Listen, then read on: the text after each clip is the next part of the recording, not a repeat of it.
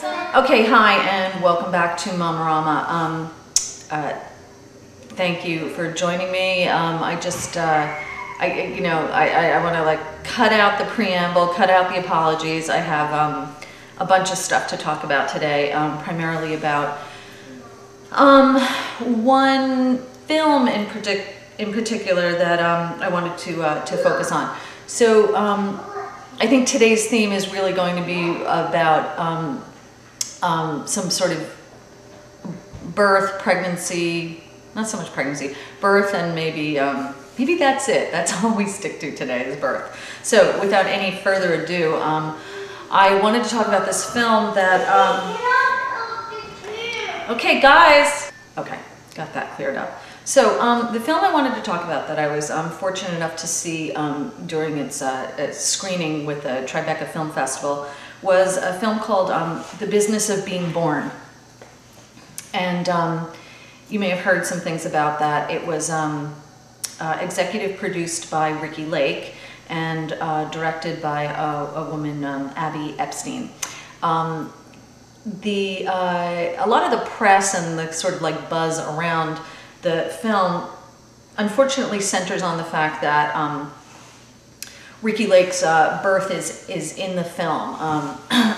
She had a home birth for her second child, and it was videotaped for her own personal use, of course, but she wanted to include it in the film because her first birth was just sort of like kind of a standard hospital birth that I don't think was the experience she was really looking for. And then her second birth, she opted to have a home birth, had her baby in the bathtub, and it's a very beautiful and moving scene.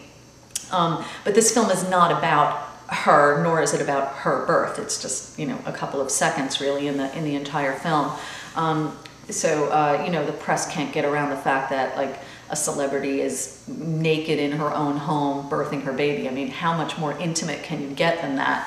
So I have to applaud her and really all of the women in the film who opened their private moments up to us really for this for this particular film. And the film's premise really is about the state of maternity care in the United States at the moment, which I think I have a quote here from Abby Epstein. She says, I felt like I had an opportunity to explore birthing practices in this country and perhaps be an advocate for mothers' rights and better maternity care. Actually, I'm sorry, that was, I think, Ricki Lake's quote. Abby says, it is well researched and documented that birthing in the United States is in crisis. We have the worst infant mortality rate of all Western industrialized nations in the world. Okay, and I think that comes as a surprise to a lot of people, that the United States, birthing in the United States, which is primarily done in hospitals, is actually a sort of I'm not going to say it's dangerous, but it's just the notion that our statistics are worse, overall in the entire country, in the entire world.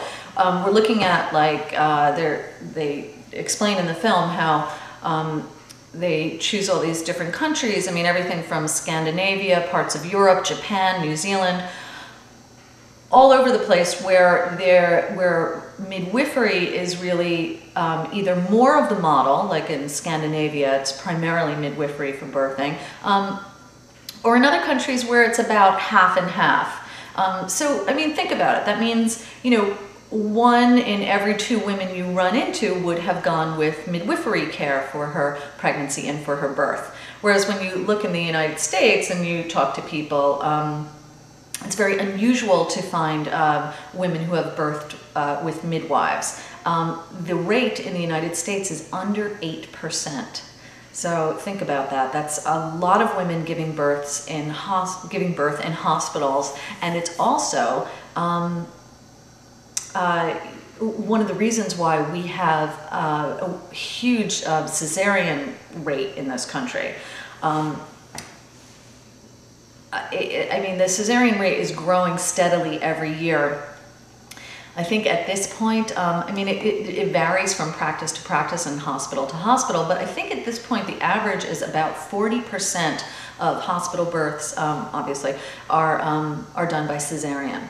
So, what this film shows us is what a typical hospital birth is like and why it kind of goes awry in such a way that leads to a C-section. And it also shows us the alternative to that, to birthing with a midwife either in your own home, which I know frightens a lot of people, or in a birthing center, which is kind of a happy medium between a home and a hospital. Birthing centers, there's only one birthing center in New York right now, which is in St. Luke's Roosevelt Hospital. There used to be a freestanding birthing center, Elizabeth Seton, that closed in 2003. So you can see just by the notion that these birthing centers are almost, they're sort of becoming obsolete. You can see that the midwifery model is, we worry, like people are worried that it's on the verge of extinction. So I wanted to talk a little bit about the how they illustrated in the film the notion of how a hospital birth spirals out of control. It was really nicely done, and it was in the film they did it in animation, so it was really, just kind of easy to understand and sort of illustrated the point very nicely, which I'm going to attempt to do. But basically what happens in a typical hospital birth is that really the woman is often not given her own pace in which to birth. So sometimes she'll come into the hospital and maybe only be a few centimeters dilated, and she'll be put on a fetal monitor, and she'll be given an epidural either when she asks for it or when everybody around her sort of pressures her to do so. I mean, she may go in thinking, well, this is exactly what I want, and go ahead and do that. But what often happens, whether she's on an epidural or not, is Pitocin is usually administered. And Pitocin is a synthetic form of the hormone that causes the contractions during labor. So when a woman has a contraction naturally, contraction sort of follows a curve. It has an arc of pain, basically. It kind of starts out mellow and it gets more intense and it peaks and then it fades off. And then you have a period of rest in between contractions. I mean, typically, sometimes in transition, they kind of slam you one at a time, but usually a contraction comes and there's a break in between, which for a woman in labor, trying to do it naturally, this is kind of a nice kind of cause and effect, because you have the you have like a rush of endorphins sometimes after the pain is over that just kind of like settle you down, and then you kind of go back into it again. So when Pitocin is given to a woman, the synthetic version of this same hormone, it cannot replicate a contraction the way a woman naturally would have a contraction. So it's really hard and intense and longer than a typical contraction, and it doesn't have that little arc that I was explaining. It's just kind of all brrr, which is very difficult to endure. So most women who have been given Pitocin via an IV are begging for an epidural. It's very unusual for someone not to get an epidural if they've had Pitocin, because the contractions are so intense and long and so forth.